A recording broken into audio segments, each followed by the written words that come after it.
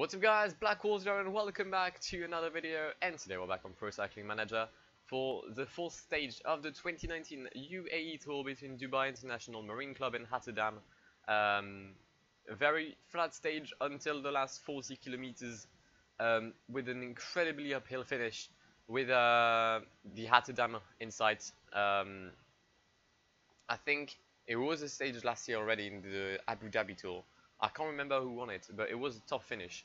Hence why Valverde is the favorite for today's stage, alongside Roman Kreuziger and Dan Martin. But we'll see how that goes on the stage. If you haven't watched the previous stages, please go ahead to make sure you understand what's going on for the GC, which I'm going to show right now, at least the top three, with Primož Roglic leading from Tom Dumoulin, Vincenzo Nibali. I think 4th place is Valverde, 5th place is Richie Porte, and in 6th position is ourselves with Dan Martin. But without further ado, let's just jump in the stage and see if we can get some time on Primož Roglic at the end. We're on the starting line for the 4th stage of the UAE tour, and we've only got Dan Martin on +2, which is good. And I've just seen that. But as I said in the intro, quite a flat stage until you reach the latest part of the stage. We've got Ulissi on a -2, so that's not good. Ricosta on a +1, so I'm going to count on him, because otherwise it's going to be very tough for Dan Martin to do this on his own. Dan, who's now on 82 mountain, 83 hills. So I mean, I could do something.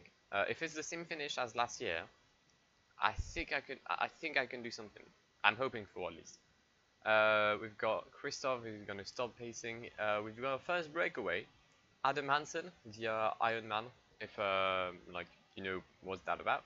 You've got Lukas Ozien for CCC, Serge Pauwels for CCC, and Igor Arslanov back in the breakaway like yesterday.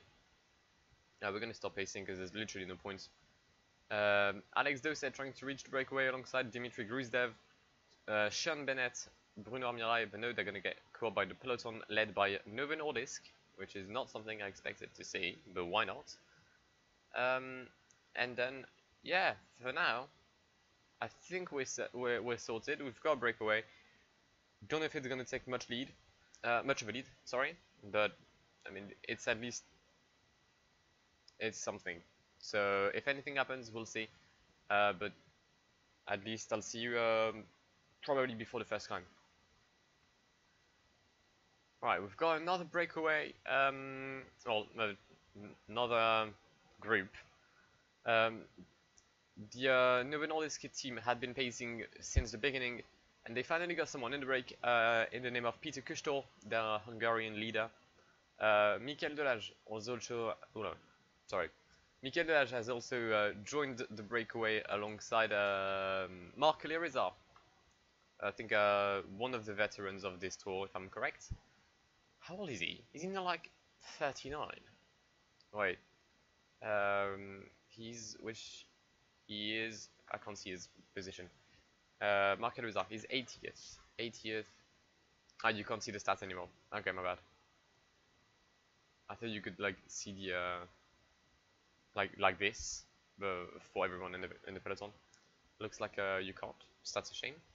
But anyway, yeah, we've got breakaway. 3:34 is their lead over the peloton, led by the sprinters, with Marcel Kittel, Daniel Maclay, Eric Bashke, Max Walscheid, Phil Bauhaus, and Mark Cavendish, who's been more active at the front of the peloton than in the sprints.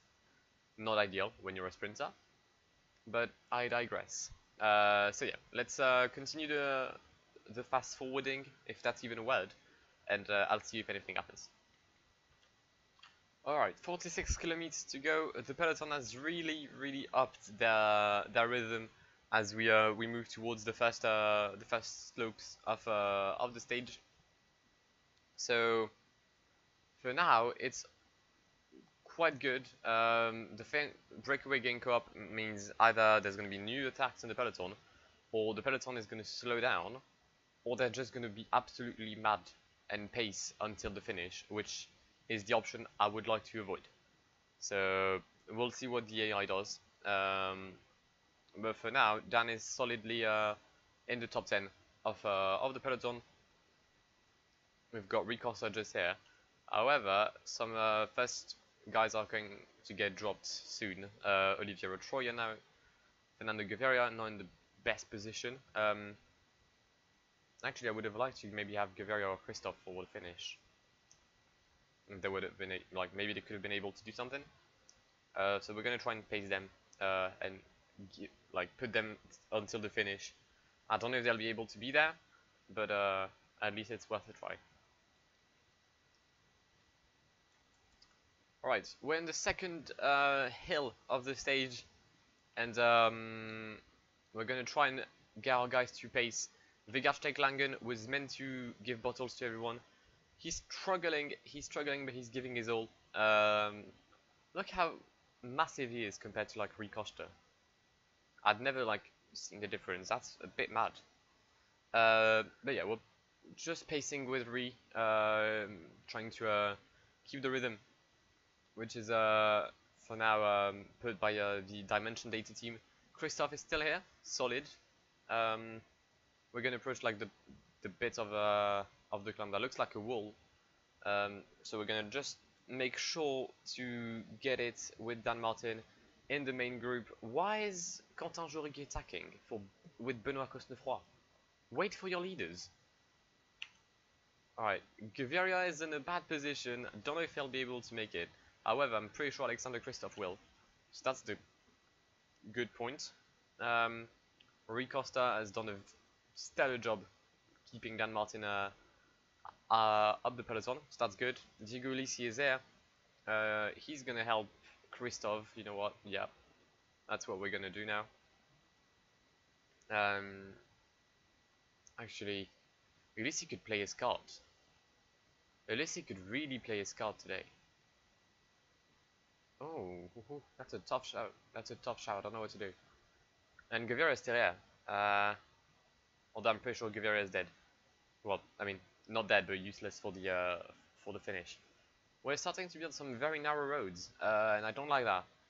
Who's last? Oliviero Troya's last. Hey, you're gonna pace. You're not being last to Declan Irvine. That's not happening. Right, 2.8 kilometers to go. I completely forgot about that. So we're gonna pace. Trying to put our leaders up the front of the road. Where's Ricosta? He's gonna get blocked. That's not good. Please find a gap, find a gap, find a gap. That's not ideal, is it? It's not ideal at all. I don't know if I'll be able to find a gap. We're just gonna pause it for a sec. Launching the sprint of all the other guys. Nope, not Dan Martin. 700 meters to go. Come on, Dan Martin. He found a gap on the left-hand side of the road, and Dan Martin is sprinting towards victory. Our second win on the tour. Tony Galopin is going to take third. Michal Kwiatkowski will be second. I didn't bother sprinting with Christoph. Probably could have. Probably should have. Valverde finishing in a disappointing 19th place. Wow. Okay. Okay, I didn't expect that. So Dan Martin, Kwiatkowski, Galopin, Kreuziger, Van Garderen, Costa, Zakarin, Paul Dumont, Dennis. See you on the podiums. Wait, no. Before, we need to watch the finish of Troya, who's gonna beat Declan Irvine. Get in. Well done, Chief. That's what I'm talking about. Wait. Oh, he's overtaken another guy. He's overtaken Peter Kushtor. Well done, Oliviero. Alright, see you on the podiums. Dan Martin, winner at the Hatta Dam. It was a stage made for him. Quite similar to an Ardennes Classique. And he takes the W. Fully deserved. Great work by the team, especially Rui, who finishes in a solid 6th position. And with that, it puts us in 6th position of the GC. We've gained 20 seconds of bonus time, which puts us only 16 seconds now behind Primož Roglic, and only 3 seconds away from 3rd place, Vincenzo Nibali. So if we get a podium and the guys ahead don't, we might get the jersey. Dan Martin is now in green. Gaviria, yeah, couldn't be here. So that's a shame for the Colombian rider, but at least the jersey stays in the team. I don't think there's a mountain jersey. Could be wrong.